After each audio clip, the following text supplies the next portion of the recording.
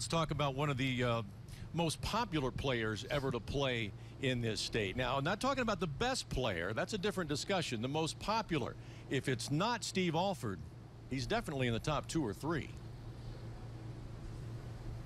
Steve Alford spent some of his youth in Martinsville, Indiana, where his dad Sam was the head coach. Then Sam got an offer to coach at Perennial Power Newcastle. But Steve wasn't too keen on moving. My 4 years that I was in Martinsville was the Jerry Seestein era. And it the IFB got pulled right out. And I really learned about competitive basketball there. And Dad knew it was going to be hard to move. And when the Newcastle job came open, the first place he took me was the field house. And that was smart because that's the only place he needed to take me, to see that building and see it empty. 10,000 seated arena, see the banner, world's largest and finest high school field house in the world. I knew that that's where I wanted to play. Well, I think everybody knew about him at Newcastle, especially his senior year. I don't know, he averaged 37 points or something. Yeah, I mean, he was Indiana's favorite schoolboy.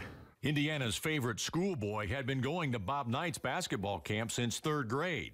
So it was no surprise when Steve chose to play at Indiana, where he had great success. He made the 1984 Olympic team. He was a 2-time All-American.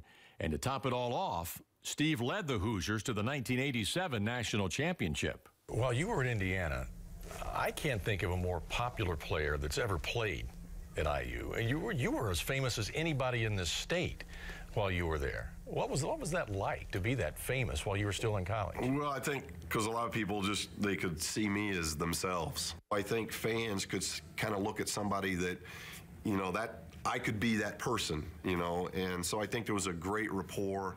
I was the Indiana kid. I was born here. I was raised here. So to play high school ball here and then go to the state university and to play for Coach Knight, I think it was just and I think the Olympics experience, all of that marketing, obviously really helped. So I was very blessed and fortunate that we were able to win a national championship for such an incredible fan base.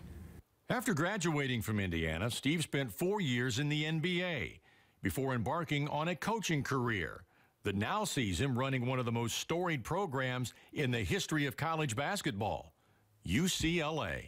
What was it like to walk into Pauley Pavilion, look at the banners, and know that John Wooden sat on that same bench that you sat on? What was that like when you walked in there for the first time?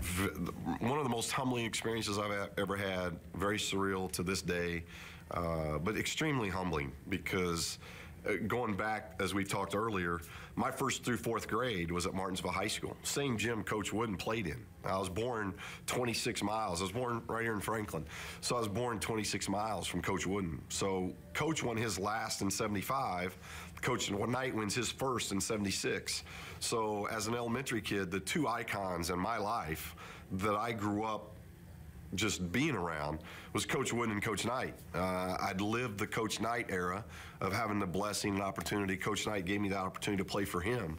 And now, 20-some years later in the coaching profession, that I have an opportunity to coach where Coach Wooden coached, it's been a true blessing. I've been extremely blessed in so many ways.